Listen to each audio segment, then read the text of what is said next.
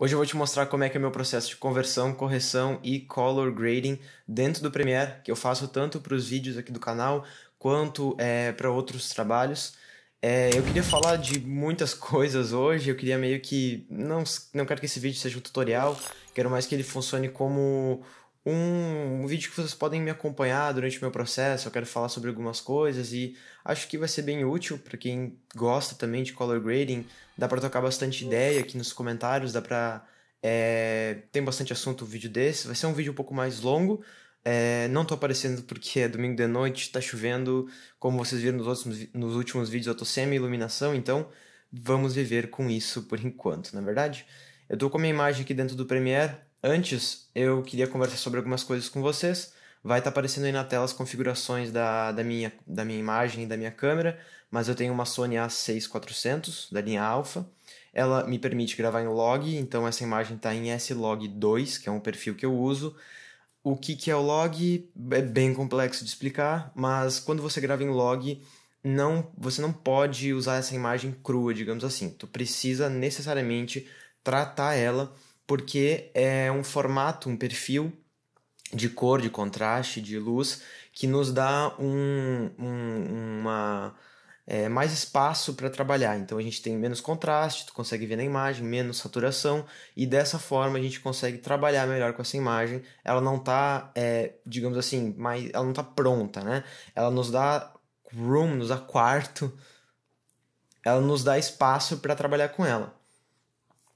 Outra coisa que você precisa saber é que os fabricantes das câmeras, eles têm sites em que eles disponibilizam os LUTs para conversão dessas imagens. Então a conversão mais conhecida e mais utilizada é de S-Log2 para Rec709, que é o perfil dos monitores, né, da maioria dos monitores que a gente tem hoje.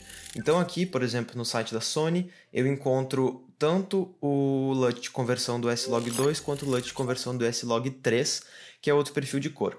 Eu uso o S-Log2, né? Já tenho os LUTs baixados aqui no meu computador. Se você tem uma Sony e não sabia disso, é só digitar LUTs Sony, que é o primeiro link que aparece no Google.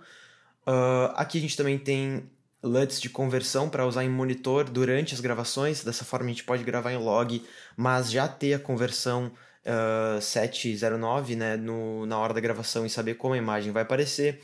E também tem uns LUTs de grading aqui mais criativos, né? Como esse LUT Blockbuster aqui. Eu não vou utilizar nenhum LUT de terceiros, né, de grading, vou utilizar só o da conversão da Sony mesmo para fazer a conversão da minha imagem. Mas isso é muito importante porque a gente já vai ter um ponto de começar esse grading, né? Vou fazer isso aqui então.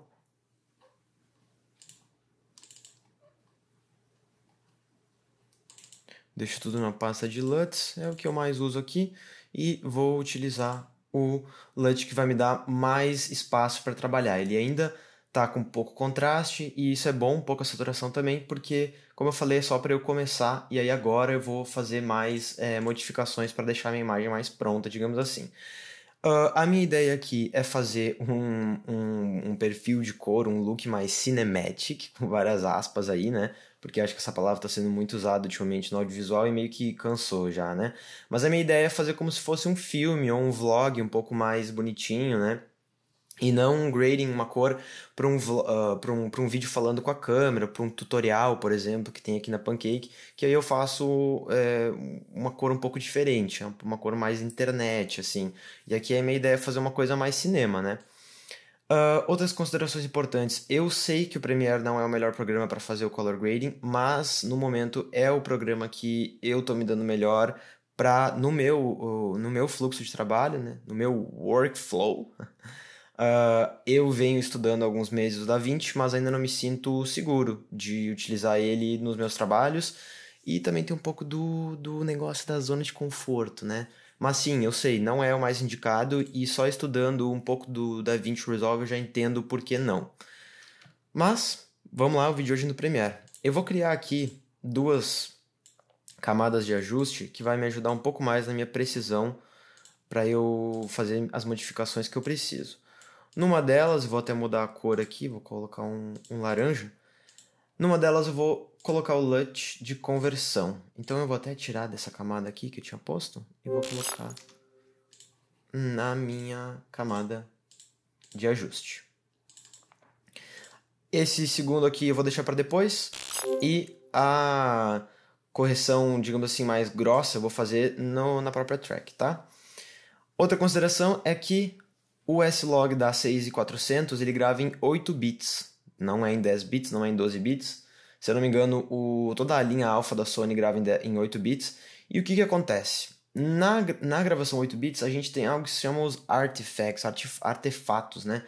Que como a gente tem um campo menor de cores, quando a gente, por exemplo, coloca a saturação lá em cima, e o contraste, né? Vou colocar o contraste lá em cima e a saturação lá em cima. A gente consegue ver em áreas mais escuras da imagem, vou mostrar aqui para vocês, tá vendo isso aqui? Esses pontos rosa, esses pontos que não existem na realidade, né? Isso acontece muito quando a imagem também está muito escura, né? Aqui tá dando para ver super bem porque eu coloquei a saturação lá em 200 e o contraste também. Aqui, ó, vocês conseguem ver que também tem? Então, isso a gente não consegue fugir muito. As imagens gravadas em S-Log em 8 bits, elas têm esse problema. E vai ser muito das suas escolhas como editor. Se tu vai querer gravar em S-Log, vai ter que levar isso em consideração. Que se tu for colocar um contraste um pouco maior, uma saturação um pouco maior, vai dar problema, vai dar os artifacts aqui. Então, as mudanças elas precisam ser mais sutis e levando em conta isso. Eu, às vezes, quando quero colocar uma saturação um pouco mais alta, um contraste um pouco mais alto, eu passo um filtro de denoiser, que daí eu tiro um pouco desse ruído. Mas ele consome muito da minha máquina também, né? Bom, vamos resetar aqui tudo. Aqui está o meu LUT de conversão e eu vou começar nas minhas curvas aqui. Tá? Vou colocar um contraste legal aqui, porque esse take foi feito durante a manhã. Só que esse muro me incomoda um pouco, então eu vou fazer mudar a proporção de uma forma meio fake aqui. Vou colocar um crop. E aí a gente vai ter só essa linha aqui, tá bem mais cinematic, né? Tá. Eu vou só copiar esse crop e colocar na minha camada de baixo aqui. Na verdade eu vou criar mais uma e vou colocar esse crop nessa aqui de cima. Pronto. Vamos ver, vou mexer aqui mais as minhas curvas. Vou mexer um pouquinho aqui.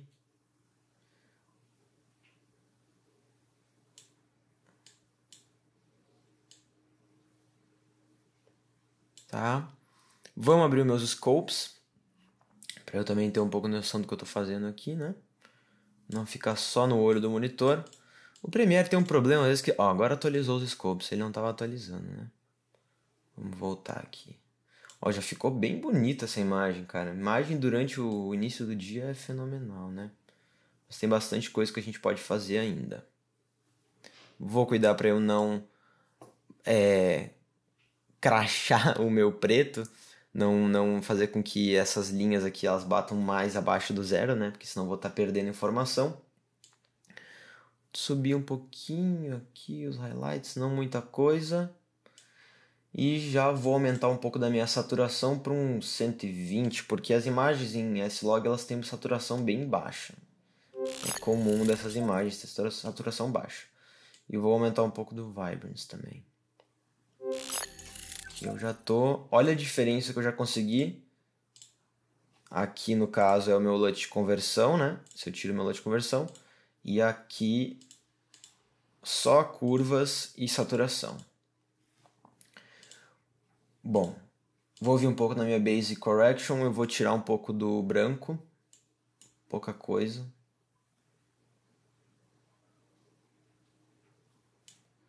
E vou colocar um pouco de Shadow para eu recuperar um pouquinho dos detalhes.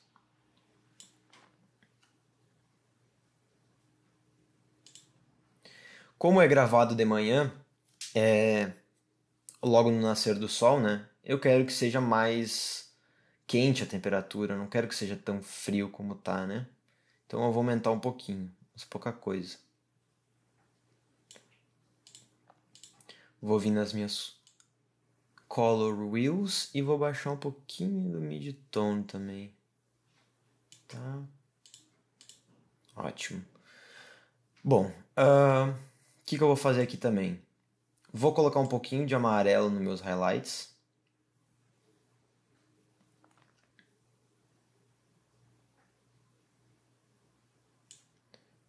Um pouquinho de verde aqui no midtone, talvez. Tá, gostei. Vou tirar um pouquinho do verde da sombra, coisa mínima. Não vou mexer muito. Tá. E agora eu vou usar essa camada aqui de cima para colocar um look creative aqui. E por que eu fiz em outra camada? Porque assim eu consigo mexer na opacidade da camada e ter um resultado um pouco mais preciso com o que eu quero. Eu vou usar o CineSpace. Olha como ele já, né, ficou super agressivo. Então o que eu vou fazer? Vou diminuir, colocar um 23 aqui, tá ótimo. Beirando 30%. E vou diminuir a opacidade dessa camada. Aqui seria 0. Vou colocar um 50, vamos ver. Tá ótimo. Só para dar um toquezinho, não é para nada muito forte, né? Olha aqui como ele já fica com um pouco dos artefatos que eu te falei, né? Quando eu coloco o LUT ele dá uma realçada um pouco, mas é porque tá com muito contraste. Então eu vou vir aqui na minha imagem, vou diminuir um pouquinho do contraste aqui e nas minhas curvas também. Deixa eu só tirar aqui. Vamos levantar um pouquinho aqui.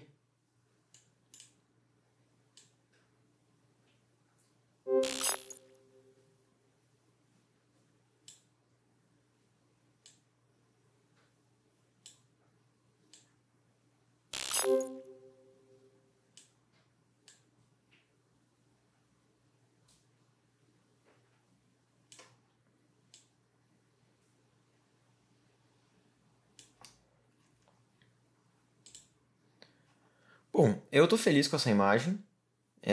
Facilmente eu usaria ela num vídeo agora, sim. Vamos abrir meus scopes aqui, não tem nada estourando, na verdade. Acho que tá com um dynamic range legal. Talvez eu aumentaria um pouco aqui, diminuiria um pouquinho da sombra.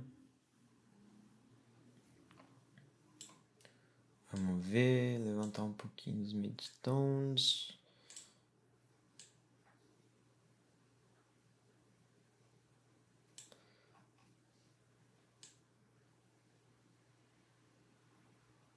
Vou diminuir mais um pouco do branco aqui para parecer mais mesmo que tá bem no início do nascer do dia, né?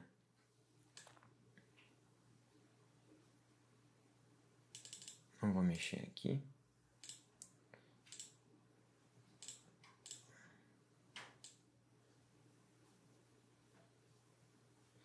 Vou colocar os midtones um pouco mais pro verde. Um pouquinho mais aqui, coisa pouca. Vou colocar um pouquinho mais de amarelo no highlight.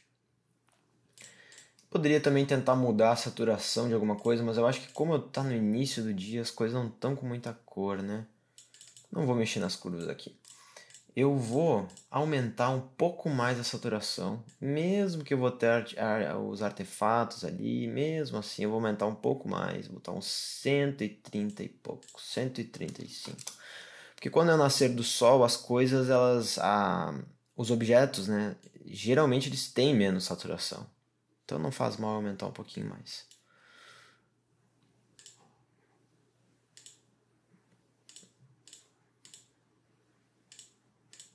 Então, eu tô feliz. Tô feliz com essa imagem.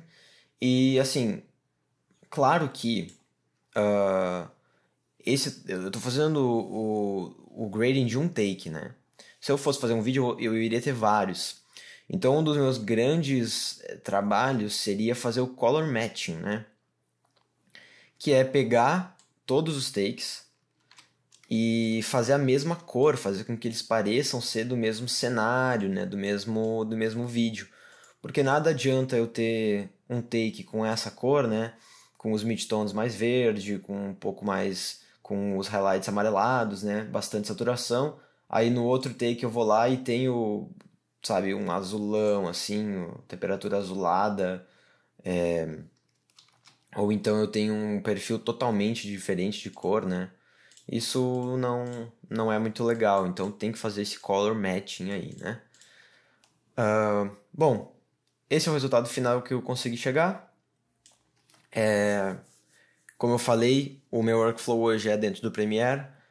Teriam muitas outras coisas que eu poderia fazer se eu tivesse mais imagens, né? Se eu tivesse um storytelling para contar, porque a cor é muito importante para isso. Aqui, como é só um take, não tem muito o que eu contar, né? Tem mais o que eu ambientar, assim, um pouco. Então, acredito que seja um resultado legal. Com a minha lente também, não sei se eu falei no início, mas é uma 1650, então ela também é a lente do kit, não é uma lente que tem uma nitidez muito boa, ela também tem as suas limitações, não é verdade? Bom, pessoal, no vídeo de hoje foi isso, eu espero que vocês tenham gostado. Minha ideia é trazer um pouco mais de tutoriais assim, mais longos, mais que eu possa conversar um pouco mais com vocês, na verdade. Espero que eu possa ter ajudado, espero que eu possa ter sido uma boa companhia nesse final de domingo. Vão estar aparecendo ao longo do vídeo, ao longo do vídeo deve ter aparecido alguns vídeos aí pra vocês, vai estar tudo na descrição também se vocês quiserem dar uma olhada em outros vídeos aqui do canal. A Pancake não é um canal só sobre audiovisual, a gente também fala sobre literatura, cinema, cultura pop. Vale a pena dar uma olhada, ainda mais nesse domingo chuvoso que está acontecendo aqui, na verdade. Bom, era isso. Grande abraço e tchau.